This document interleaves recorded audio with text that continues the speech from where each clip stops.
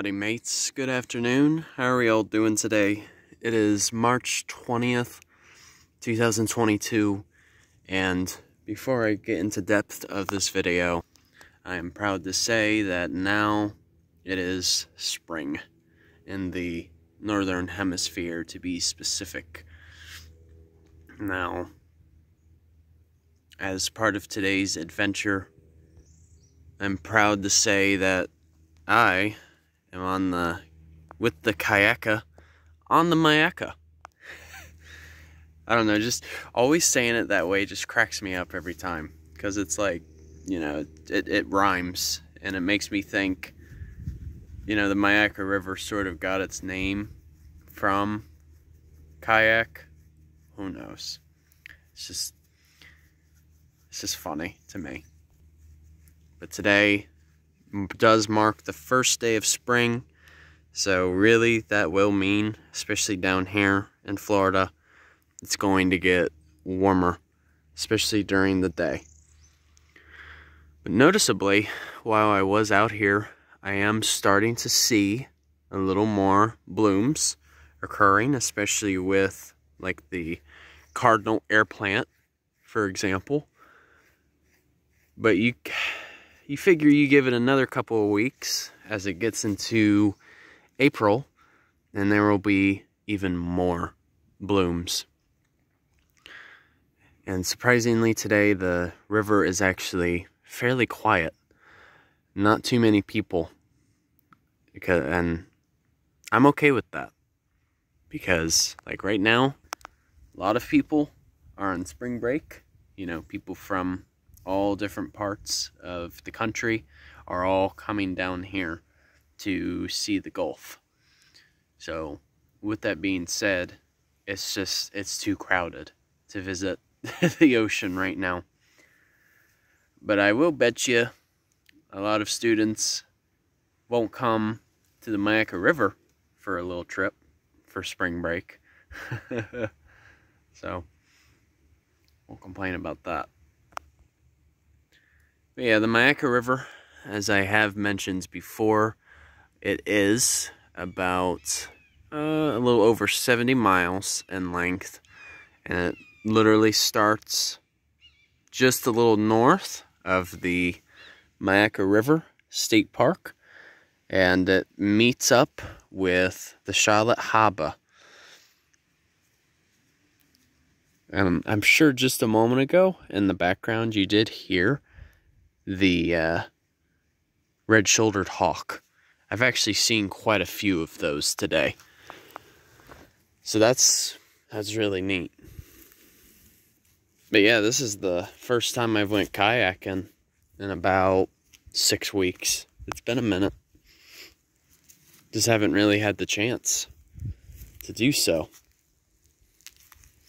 But yeah, this is one of my favorite little spots to stop at whenever I'm kayaking on the Myakka. But you can see too, like this live oak here in front of me, you may notice that the leaves are like bright green. Well, that's just because the thing is, even though this tree is deciduous, so it loses leaves, it has that ability to immediately regrow new leaves. But it doesn't go through, you know, a bald period like the deciduous trees do up north. Way different. Unlike down here, they're immediately regrown.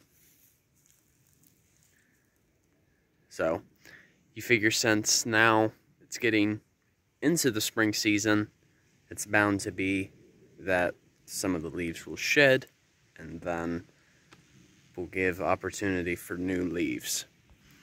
But live oak is a quite predominant tree that you will see along the Myakka River.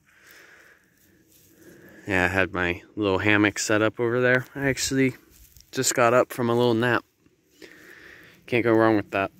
I wanted to show you guys one more little plant, and that should wrap up the video.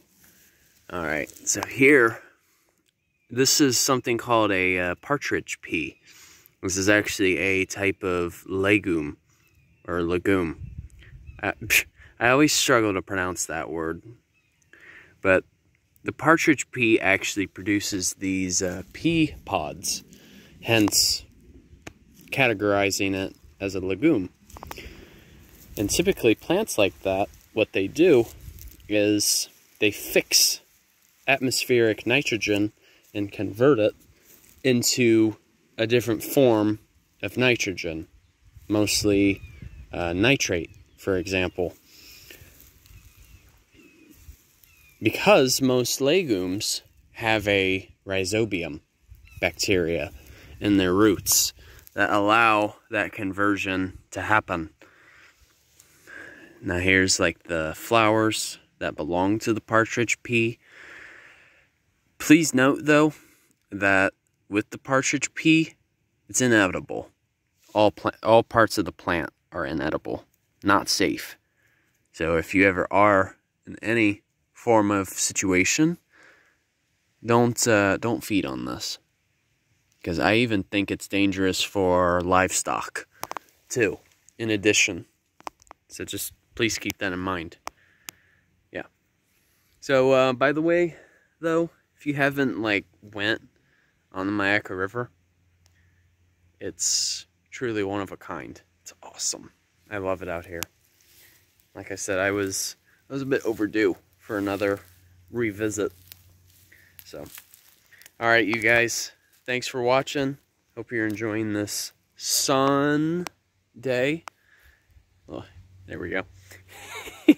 And once again, Dirty on a Journey is outwards. Take care, folks. See ya.